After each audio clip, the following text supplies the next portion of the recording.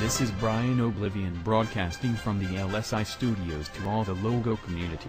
In this program we will talk about anything related to graphic design, so here are today's tasks. Troma Entertainment was founded in 1974. That didn't last too much. A newsreel was a form of short documentary film prevalent in the first half of the 20th century. In the Legacy of the Newsreels Logos program shown at this channel, tonight we will present and comment all logos we've found from ancient newsreels, from Warner to Universal. Enjoy.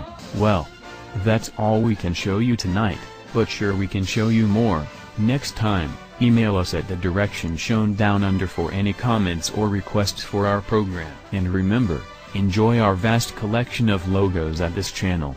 Have a nice night.